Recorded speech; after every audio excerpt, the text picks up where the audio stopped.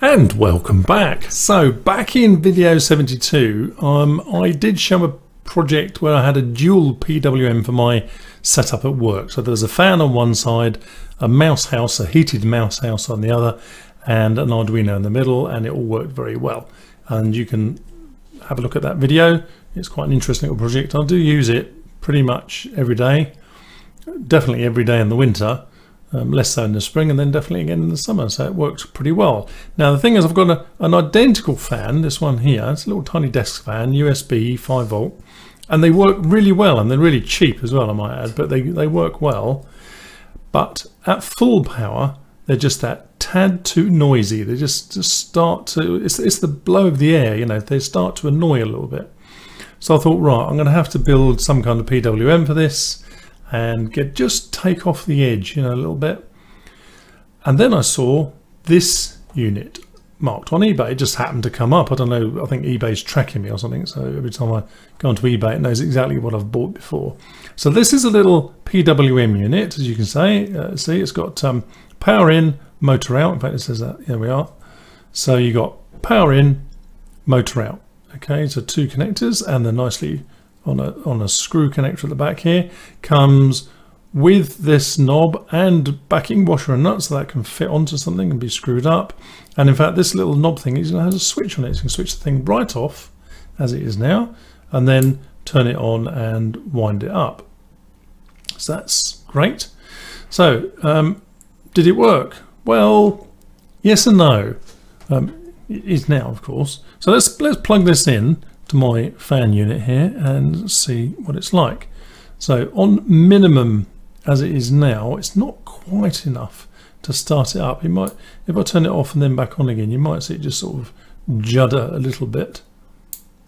Oh, just a fraction is probably too little for the camera. But if I just turn it up a little bit now, off it goes.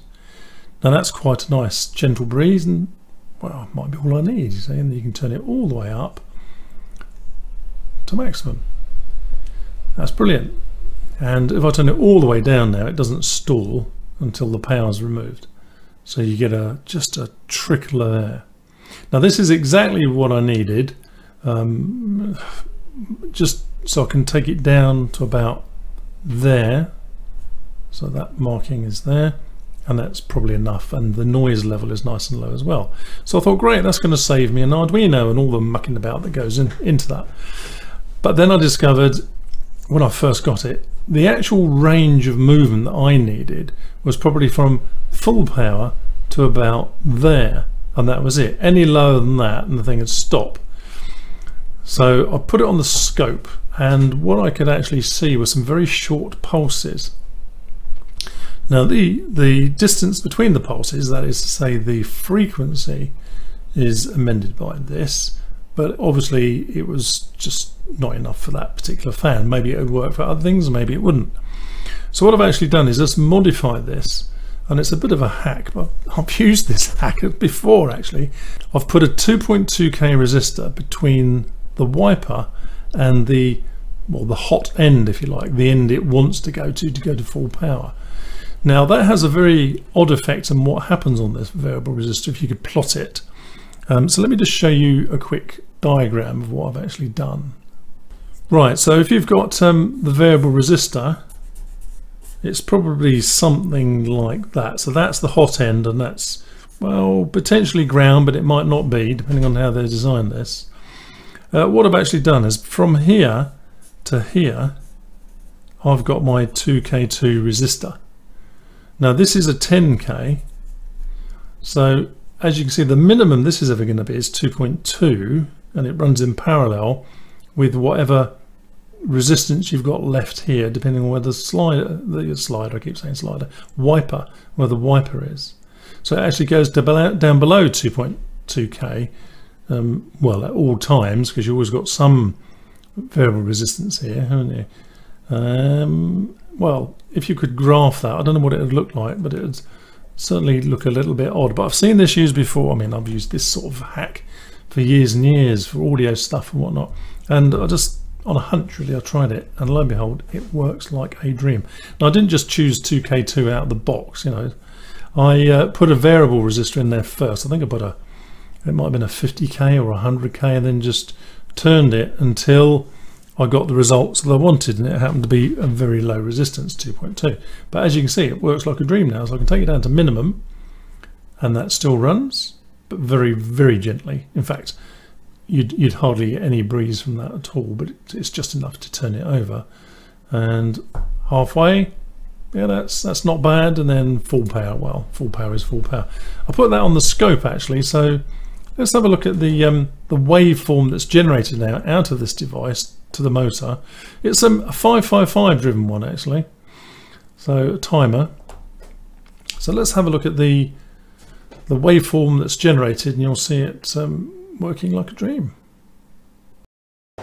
So this is pretty much at the minimum setting now, and you can see the frequency down there. It says 400 kilohertz, which, well, I'd be surprised at, but you never know, do you?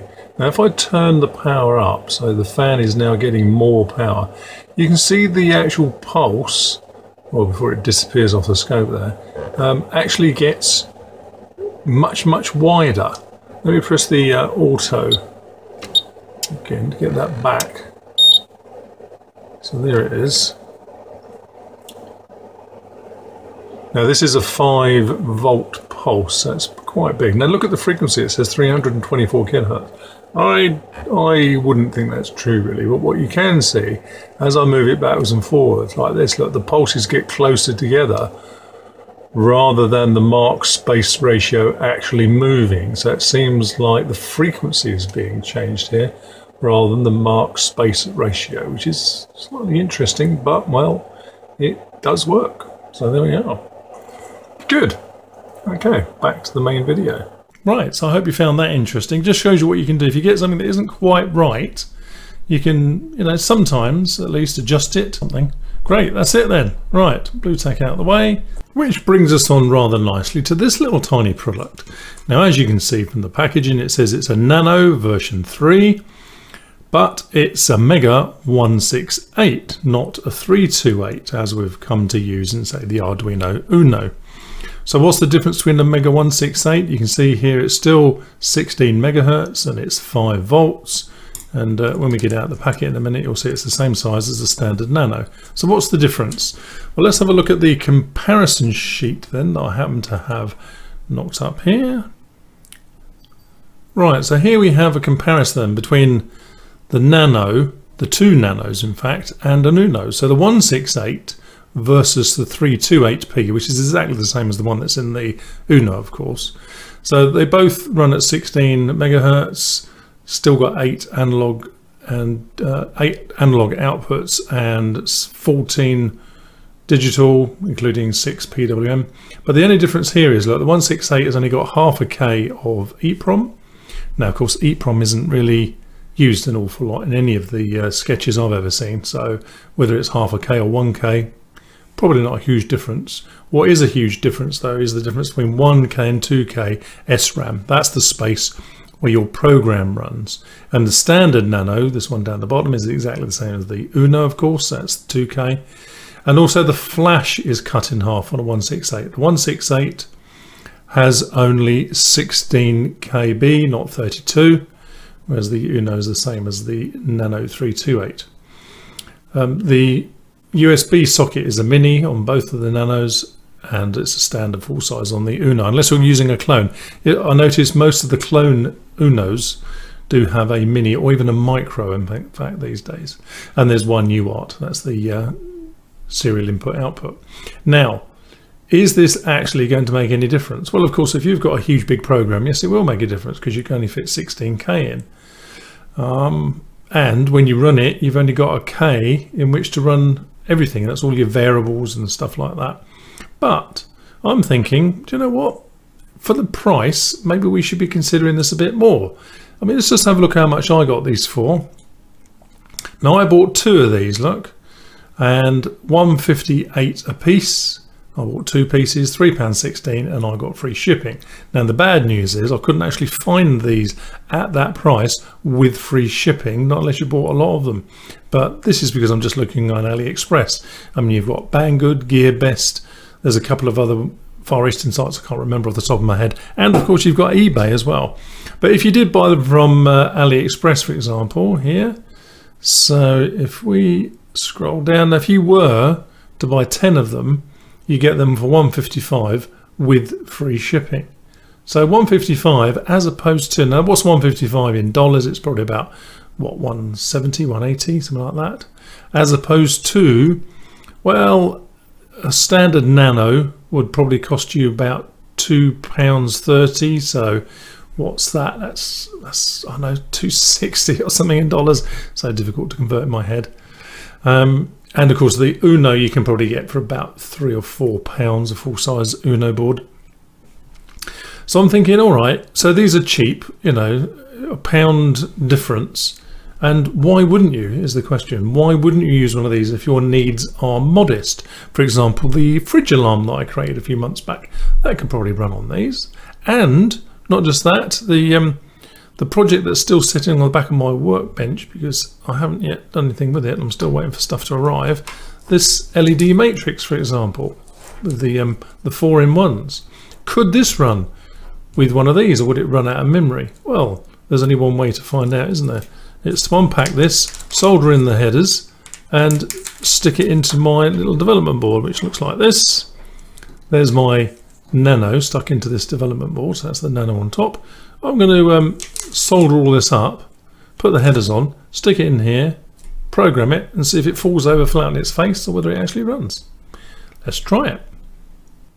And back from the hot soldering iron, I've now put the header pins on it. Not quite straight, I've noticed. Oh well, that's what happens when you rush it, see?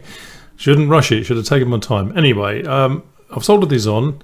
Let's take the original one out then. So this is a 328, that's a 168. So this one just, oh, there we are, comes out there. Now, you can see straight away actually there are some physical differences. The 328 processor, the one in this hand, is actually bigger look than the 168 over here. Also, the voltage regulator on this one is tucked underneath, along with the USB to serial converter, and yet on this one the voltage regulator is here and the USB to serial converter is here. I believe that's still a CH340G, is it? This one catch the light on it. Ooh, difficult to see, isn't it? Yeah, I'm going to have to, yeah, there we are. You can just make it out, look, just, if you've got very good eyes. Okay, so anyway, it's the same chip. And the only difference is, in fact, is the processor. But the fact that the processor is smaller on there compared to this one means they've shoved everything on top to leave a nice clean underneath, which in some ways I think works better, doesn't it? All these bits on the bottom, because they stop you mounting this board flush on something when you screw it down, whereas this one is nice and flat. Pity they didn't manage that with the new version, but there we are. Still got the USB mini connector, not the micro, but that's no hardship for me. As long as it's got one, I don't mind, to be quite honest. And there's the reset button, of course, in the middle. A little bit more difficult to push than this one, I must say. This is an oblong one. Yeah, oh, it's still quite difficult. Okay, well, anyway, the time's come to test it now. I'm going to plug this into this development board, upload the code, and we'll see what happens. It's either going to work or it's not, simple as that. And the only worry that I have is that this particular sketch for this particular matrix here puts a lot of these characters into EEPROM, the very thing this doesn't have very much of, half the amount, only has 1K. So will it fit? That's the thing, isn't it? Will it fit program and EEPROM in here? Well, we'll find out in about 30 seconds. Right, it's uploading now, as we can see, and oh dear. Oh, hang on, hey, look at that. Let me put the red acetate over the LEDs so we can read them. Well, there we are. Proof indeed that the 168 with its half amount of memory and so forth works beautifully well, even for this project, which I was worried about, I must admit, with that EEPROM being used. And well, the program itself isn't huge, but you know, you never know. There's my little PIR turning it off. So there we are. So you can use a 168, that's a Nano 168, for projects that just aren't that demanding. And to be quite honest, although the Arduino.cc people seem to think that the Arduino Uno is the one to start with for beginners, and you know, I won't disagree, but we'll say that once you've had the Uno and you'll see how physically big it is. I mean, it's as big as this, isn't it? But without the advantage of all these pins and things. Remember, each one of these has got plus, minus, and the signal for the pin that you're talking about, and that can be very, very useful sometimes.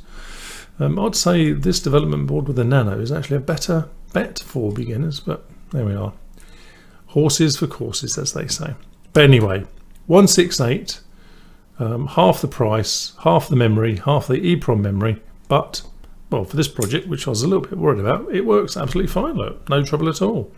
So there we are, for less than half the price of a cup of coffee, you got a microcontroller that does the biz. And I suppose if you start with these, and then you do find that your program is a little bit too big, or you just need more space, basically, well, swap it out then for a full-size 328 Nano. And, well, you've not really lost anything then, have you? Great. Okay, I'm going to leave it there. Thanks so much for watching. Hope this is useful to you, and see you in the next video.